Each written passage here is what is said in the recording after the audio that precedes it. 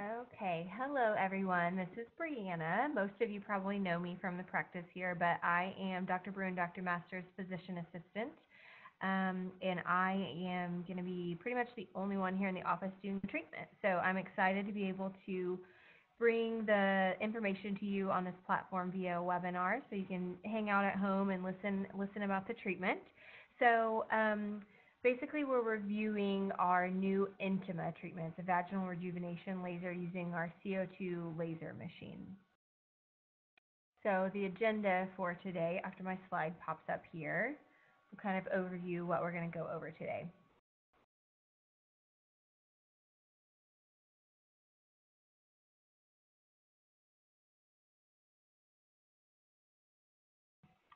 There we go. Okay, so first of all, we're just going to go over what is Intima, who is it used for, that sort of thing. The next thing we'll review is basically what issues can you treat with this. There's actually several issues that patients are surprised that you can treat with this machine. We're also going to go over how it works and why it works. And then also I'm going to go over with you what to expect, what you need to do to prepare for the treatment, what you can expect during and after the treatment as well. So on this slide, you can see the picture on the left is the internal handpiece, and the one on the right is the external handpiece. So there are basically three different areas, anatomical areas, that this machine can treat. The first is the vaginal canal internally. So that can, basically the idea behind CO2 is that it tightens, it builds collagen, and it resurfaces. So internally, the main thing you're going to be noticing is internal tightening. The handpiece is sterile and disposable, so it's just one use for each patient. The other areas that you can treat are really more externally, so the external labia majora and minora for discoloration and atrophy and just improvement of the texture and firmness of that area. And then the introitus, which is basically just the opening from the external to the internal canal, that can actually be tightened and decreased in diameter as well. This slide just basically shows the kind of a breakdown and organization of everything that can be treated with the laser. So the first one, like I mentioned, was just the labia rejuvenation of the internal and external labia. Mostly this is for aesthetics. There's also some implications for if, leggings or workout clothes or even just jeans and things like that can pinch on that area and things like that. The internal vaginal canal tightening, urinary incontinence, which is, there's another slide that I'll go over later in the slideshow that talks about how that's treatable. The vaginal atrophy of the internal canal that can lead to dryness and things like this. This is mostly in postmenopausal women, these symptoms. Post-radiation dryness is very similar in symptoms to menopause, so it can also be indicated for that. I'll give you just a couple of seconds to look over if you want to keep reading through that table.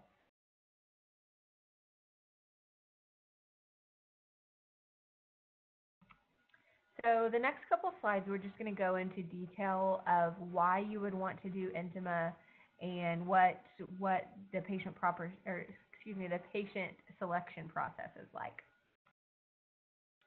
So overall, what Intima is treating is basically vulvovaginal atrophy. So the definition of atrophy is just a decrease in size or a wasting away of a body tissue. So this is very common in women, but it's actually, treatment is rarely sought, I think partially just because people aren't aware that there's something out there to treat their issues. It's usually caused by general aging or a decrease in estrogen, in particular in postmenopausal women. The symptoms that you can see, the vulva tissue or the external labia can decrease in elasticity and become saggy or develop wrinkles, and the texture and color can also change. The internal vaginal canal can become thinner and drier. You can lose elasticity, and it can actually become more fragile, which can lead to painful intercourse and things like that. There's also a reduction in blood flow and vaginal secretions, leading to, again, dryness, a decrease in sensation, and an increase in discomfort. We all see commercials about probiotics and things like that, so a lot of us have the understanding about the good and bad bacteria in the vagina and in the gut, things like that. So this can actually help balance the pH, which may have implications in, again, secretions and comfort, as well as things like UTIs, things like that. So the very last point there just describes the symptoms that we've kind of talked about that can come about from all of these issues. And then the picture here just shows the normal vaginal mucosa, how the cells are thicker and the whole lining is thicker, and it just looks healthier versus the thin, flat, atrophied tissue on this side. So vaginal canal laxity is basically just a relaxation of the canal that can occur most commonly postpartum or also with menopause and age, just as our collagen denatures and we lose that normal elasticity that we had when we were younger. It can stretch to the elastic limits, causing looseness and a decrease or loss in friction and decreased sensation. So urinary incontinence is something that plays a huge role in quality of life for a lot of people. So it's more common. I hear about it a lot more than you would think, even in younger patients. So the most common thing that I hear about from patients is stress urinary incontinence. So when you do anything that increases the pressure in your abdomen, so whether it be coughing or a big laugh, or if you're exercising, you're doing CrossFit or something, and hopping up and down or running, jogging on stairs, things like that, and you may feel a little bit of leakage, or even if you don't feel it, maybe at the end of the day, you go to shower and you may notice a little wet spot in the underwear, things like that. Urge incontinence is another category. This is more related to whenever you feel the urge to urinate, it may be overpowering. You feel like you can't make it to the restroom on time, and then you may notice a little bit of leakage after that. Mixed, obviously, is just a combination of the two. So how does this work? Basically, the mechanism of action for this treatment. There are two different handpieces. You can see the top photo shows the internal handpiece, how it's connected to, it's a 360-degree rotating articulated arm that makes it very comfortable for that internal handpiece to swivel around in a circle and be able to treat every angle of the internal canal. The external canal, you can see here on the bottom, it just fits flush against the skin, and then this grid of laser beams are just penetrated into the skin. This is actually what your tissue would look like after treatment. You just see these little white grid marks along. And this is a good opportunity to just go over the anatomy that we talk about. Some people aren't aware of what every little definition means. So the introitus, or the opening, is just this portion right here. And then this is the labia minora, that mucosal part right here, and then the labia majora is the external part that is the drier protective part on the outside. So why do we choose CO2? Basically, it's the gold standard in tissue remodeling. It's one of the most versatile mechanisms that we can use. So it works via ablation, which basically just means resurfacing from the outside, vaporizing small parts of the tissue to remove it from the surface of the skin. It forms new collagen and elastin, and it also tightens collagen. It can prolong the life of collagen. It can actually also bring about new vessels, because whenever your body is healing, it recruits new tiny little vessels to help that heal. So it can bring about new vessels there. We choose, in most of our treatments, we choose the fractionated technique, which, if you go back to this photo, you can see each white hole here is basically where the laser has gone in, and then surrounding that tissue is healthy tissue that hasn't been treated.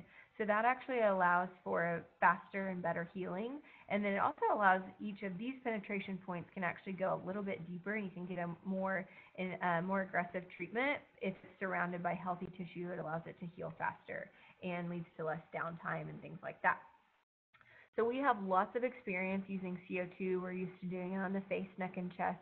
We've been doing that for a long time. This is the exact same machine and technology, but it just has a different application for this area of the body now. So this slide is actually showing the difference in our CO2 machine versus other CO2 machines. So Ours is actually here on the right, and then these are other lasers. So what this is showing is the difference in how the CO2 beam is entered into the skin and how long it stays in the skin. So in our machine, you can see it's a nice clean entrance, and then it goes right back out, and there's no lagging heat or laser penetration out here. On this side, you can see it goes in, and then there's a little bit of lag time, which basically just means that there's more heat staying in your skin for longer, which can have implications for longer healing times and also a little bit more discomfort during treatment as well. We used to have a laser that used this form of excitation, and I could definitely tell a difference with downtime and patient reports of discomfort whenever we switched to the new, it's a Center-On brand laser. So what can you expect, before treatment, things like that? So obviously, you need to have something to treat. This list of indications over here, reasons for doing the treatment. Over here, there's some important things to make sure that are in order before the treatment. We definitely want you to have an up-to-date pap smear. We want to make sure that you don't have any ongoing issues that we could worsen with the laser or exacerbate. Along those lines, no active infections that we could worsen with this treatment. You do want, if you're treating the external area, you do want that to be free of hair, so just shaved within the day or two before treatment. We do a vaginal canal exam right before treatment to make sure that there's nothing abnormal. And we pre-treat everybody with oral antiviral medication just to be safe. Even if you've never had a symptom of even, cold sores or anything like that, we give everybody this as a precaution. Obviously, we have some indications and some medications that can actually be risky that we have people review, check and double check just to make sure you're not on any of those, so it's going to be the safest possible treatment for you. These are lists of possible reasons to consider avoiding treatment. It doesn't mean that if you've had one or some of these that you can't do treatment, but it's just something that if you've experienced any of these, we want to make sure that we review that closely and that it's safe to go ahead with treatment. Probably the most common things that I've seen with patients that we want to be careful with. The biggest thing is probably concurrent illnesses such as diabetes or anything that can affect your healing, like autoimmune diseases. Another thing may be, obviously pregnancy and nursing. We want to be super careful with that. We don't want to take any risks with that. Keloids are listed on here. Keloids actually can be worsened a lot of times by something like this. So you just want to, if you have a history of keloids, we want to evaluate you carefully for that. Accutane is one of the biggest medications that you cannot be on any time period around this treatment. Steroids, and then like I said, there's that other list of medications that we have. Excessively tan skin can lead to issues with healing. It can actually burn your skin from the treatment if you're tanned. So even spray tan, things like that we have to be careful with. So what can you expect during the procedure? This is one thing that it's nice you don't have to pre-treat with. With CO2 on the face, a lot of times we offer pre-medication with some stronger pain pills or a Valium or things like that. So it helps control your pain with that, but you do need a driver and it's a hassle. With this, it's actually very tolerable, so you don't need any sort of pre-treatment like that. Just 400 to 800 milligrams of ibuprofen 30 minutes before the procedure will make it very tolerable and actually help after the procedure as well to decrease that inflammation a little quicker. So you will be lying on a table with your legs in stirrups, covered with a blanket, exactly like at the gynecologist office. If we're treating externally, we put on topical numbing cream for maybe 15 minutes or so, and then we start with the internal handpiece. It feels very similar to a vaginal ultrasound probe if you've ever had something like that, except for probably not as much pressure as that even. The pulses during the internal treatment are actually very minimally felt. Most people can't really feel anything at all. It goes by really quick as well. It takes maybe 5 to 10 minutes. And then we would move on to the external treatment. It's very tolerable with numbing cream. A lot of my patients have compared this to laser hair removal. It actually, to a lot of people, has felt better because we have the addition of that numbing cream that takes away most of the painful sensation. That portion is also pretty quick, maybe about 10 minutes. So you may be in the office a total of 30 minutes or so, a little bit longer if you have questions beforehand and that sort of thing. So what can you expect after the treatment? Mild redness and a little bit of swelling is absolutely expected and normal. Some people will prefer to have some sort of mild moisturizer or a water-based lubricant to apply, for soothing of the tissues. I definitely recommend ice packs. We have some little circular gel packs that we keep here in the office, and we can give you one of those before you leave, but that just helps to decrease that heat sensation after we're done. But most people really report minimal discomfort, especially after the first few hours or after the first day or so. It just continues to get better and better. The area should obviously be kept clean and gently washed a couple times a day, just with a mild cleanser. You can notice a small amount of buildup or almost like a really fine film on the area, especially the external treatment. You'll notice that. So if you notice a yellow crust, whenever you're wiping or washing, that's normal. You do need to avoid anything internal for 7 days. It's extremely important for healing. So no intercourse, tampons, or douching for 7 days. Mild spotting kind of along that line can be normal. So if you notice that, definitely no tampons for that. So keep pads or panty liners on hand just to make sure that you're able to not get that on your underwear or anything like that. A lot of people have reported urination can be a little bit uncomfortable, just a little bit of mild stinging in the first day or two. So it helps most people to have some gentle baby wipes or wet wipes on hand to use instead of that dry toilet paper. Of course, if you have any abnormal pain or bleeding or fever, we want you to call us and let us know, but that should be really rare. There will be a few restrictions on your activity, like I mentioned, definitely the internal restrictions, but most patients are able to return to their daily activities in the next day or two. You will want to follow up with us in about 7 days just to make sure you're healing okay. So the treatment protocol, a lot of people ask, how long are they spaced apart? How many do I need? That sort of thing. So first of all, as with all of your treatments that you do here, we want to do a full consultation. Review your medical history, your medications, make sure that you're the right candidate and that it's safe for you, that sort of thing. 3 treatments are usually recommended to start out with, and we've seen phenomenal results with 3.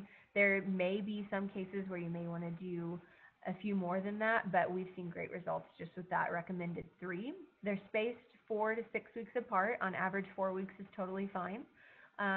You may consider a maintenance session around 1 year just to maintain that collagen that we've built and remodeled through your initial sessions. So next, we actually have a patient on hand that is willing to share her experience with you guys. So she's going to come over and just kind of tell you about her experience that she had with the treatment. Hello, everybody. My name is Dee. I have been in menopause for the past few years and have been experiencing some symptoms such as vaginal dryness, for which I was using coconut oil because it was getting to the point that it was miserable at times in my clothing. And then I was having some issues with urinary leakage, especially when I would laugh or cough really hard. So a couple of years ago, my gynecologist had recommended that I consider non-surgical vaginal rejuvenation. So when Premier Plastic Surgery and Aesthetics acquired the equipment, I decided to go forward with my treatment and chose to do both the internal and the external treatments at the same time.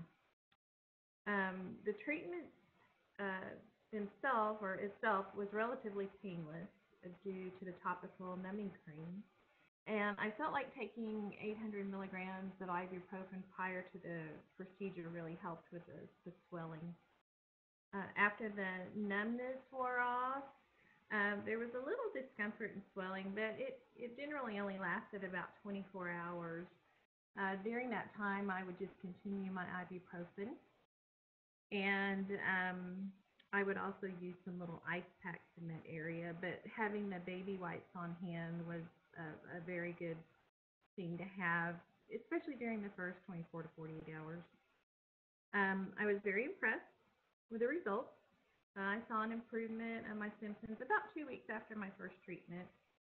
And now I'm happy to say that after all 3 of my treatments have finished, my vaginal dryness and my urinary leaking are completely gone.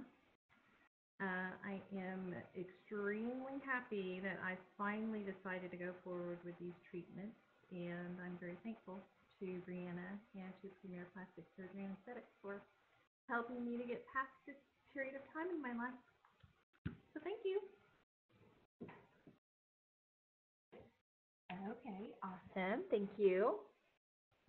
So next we're going to open up the chat session so that you can ask some questions.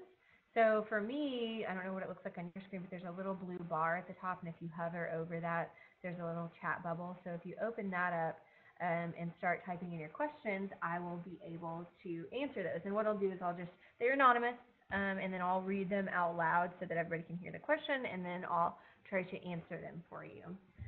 So I'll give everybody a second to think of some questions.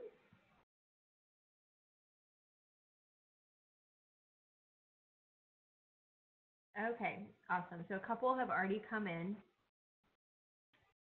So one of the first questions somebody asked, and this is a good question, does it hurt to have intercourse after the treatment?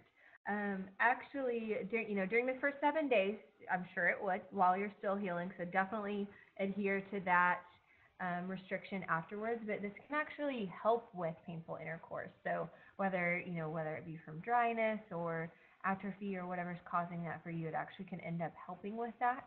So the answer to that is no after the initial healing period. Good question that I haven't mentioned yet, the cost. So normally for the series of 3, it's $2,500. But actually for the whole month of February, we'll be having a sale, 20% off, so that'd be $2,000 for your series of 3 treatments. It looks like somebody else is typing. So how long does it last? So I can never say anything that we do here is permanent, but you may expect up to 2, possibly even 2.5, 3 years of results, and that's taking into account that you may be doing that maintenance session annually just to keep your results kind of where they were. So that would be on average. Some people, if you age faster for some reason, or various, cancer, just various things can affect your tissues, but on average, probably 2 years or so.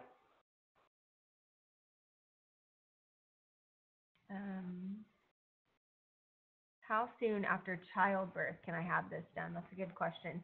I actually asked this question of our reps because we have some people here in the office that are pregnant, and they are patients here in the office, that are pregnant, and they're ready to go as soon as they have the baby. So I would wait 6 months just to make sure you're totally healed and everything's okay with that.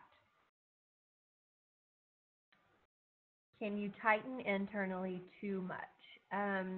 That's a good question.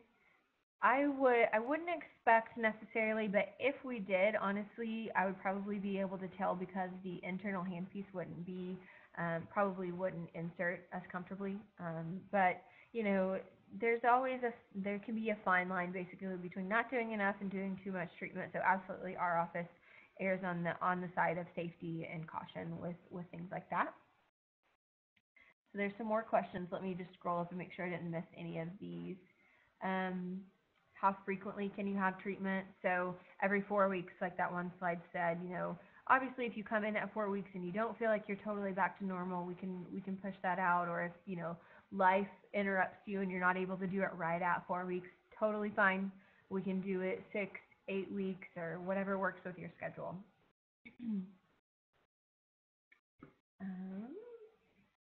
Can you treat over scars in the area like an episiotomy scar? Yes, absolutely. That's pretty common in childbirth. So for those that may not know, that term episiotomy is basically where they have to aid in the vaginal birth and use a scalpel to increase the width of the opening. So that can lead to some scarring, of course. So Yes, I've actually treated that in one of our patients, and it worked really well because in that area, it's basically posterior or behind the vaginal canal. So the scarring isn't just the thick scar that you think of with normal scar tissue. It actually can lead to a little bit of laxity. So this will be able to tighten that area and make it a lot more comfortable for patients if you have that issue. Oh, another question about scars, just kind of along those lines that I saw. They said they saw that slide about the keloid scarring. That is just, usually I don't recommend messing with keloid scars because they can be notorious for, even if you treat them temporarily, they can come back the same or even worse. So if you're prone to keloids, or especially if you have a keloid in the area, we want to for sure discuss all your options with that. Okay. Someone asked how long the discount is offered. I think I mentioned that, but it's the whole month of February.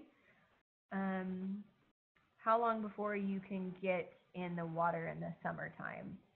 So that's a good question. I would say probably definitely a week. If it's a bath after a week, it might be okay, but be careful still for probably a couple weeks after that. In the lake or the pool, just because the lake has, it can be dirty, and then the pool obviously can have chlorine and chemicals and things like that. So that's a good question. Well, I need to take time off of work. So this will probably vary. I've had a couple patients that are up and ready to go, do whatever they need to immediately after, especially if they have a little bit of ice, they're fine. I've had a couple patients that felt a little uncomfortable for the first few hours. So I would probably at least plan on having the rest of the day off on the day of treatment, and then potentially the next day, just depending, things that maybe would give you a sign that you might need the next day. If you're prone to swelling, or if you're prone to having sensitive skin that gets irritated with things, those are two things that might give you a heads up you would be a little irritated. Also, after your first treatment, you may kind of be able to feel out how you did and be able to adjust your schedule accordingly after that for your subsequent 2 treatments.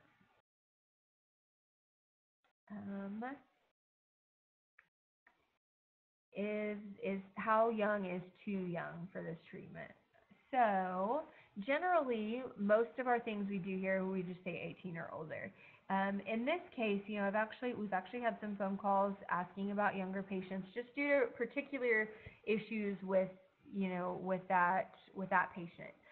So with parental consent, depending on the issue, we could definitely clear somebody younger than 18.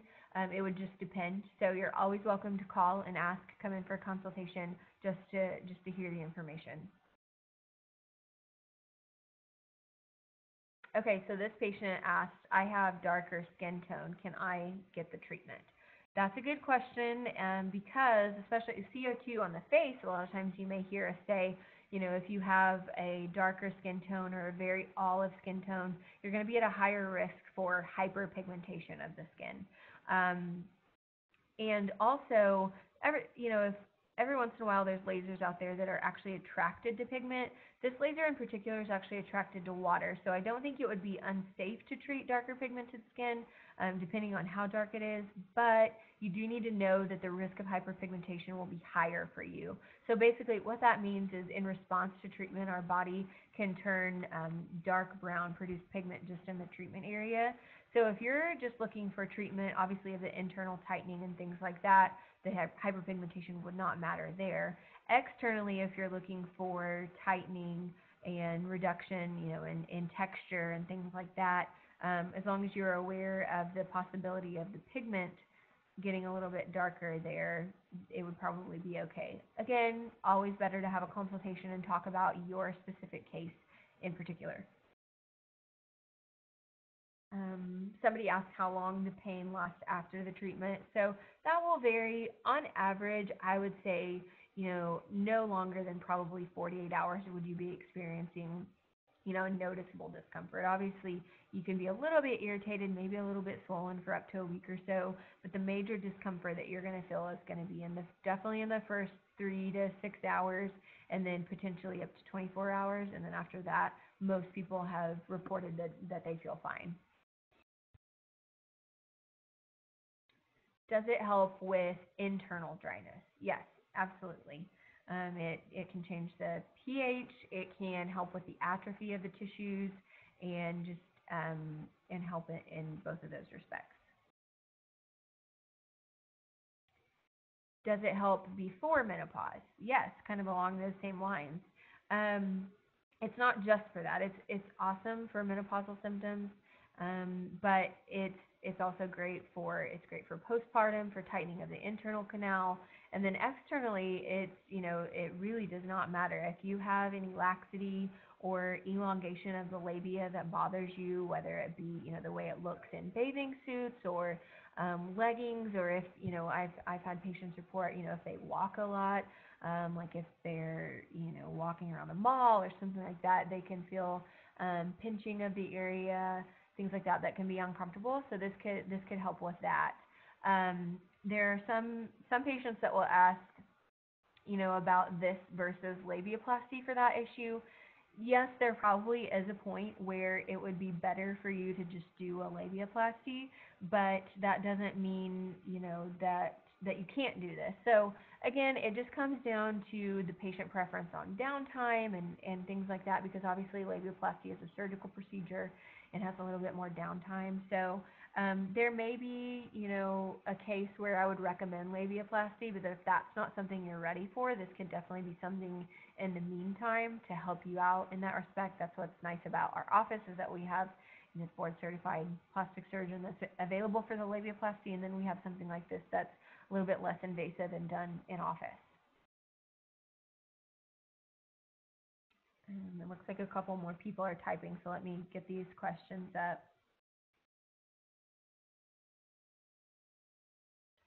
Side effects of treatment. Really pretty much what we've discussed already with the swelling and the redness, and then that little bit of what we call exudate, basically just that buildup or film on the skin. Of course, things that we look out for, over the first couple weeks after treatment, you're always monitoring for infection, especially in that area that may be hard to keep, from being damp and things like that. Really, that's it. And long term, if we were choosing the improper settings and things like that, there's maybe a chance for scarring, things like that. But honestly, we're so safe here. We try to choose settings that will get you results, but not to the point of danger or leading to adverse side effects like scarring and things like that. Okay. Let me see. I'm going to give you guys just a couple more minutes to type, a couple more seconds to type in some questions, see if that's answered everything. Okay. I think these are probably the most common questions that I've gotten so far from patients. So if you guys think of anything else, you feel free to call our office. We've had some staff meetings, so I've tried to educate the whole staff on the most common questions and what they need to know about the treatment, that sort of thing. And then, of course, if you're interested in hearing a little more in detail, you can set up a consultation with me. So thank you guys for attending, and hopefully you're as excited as we are about this treatment.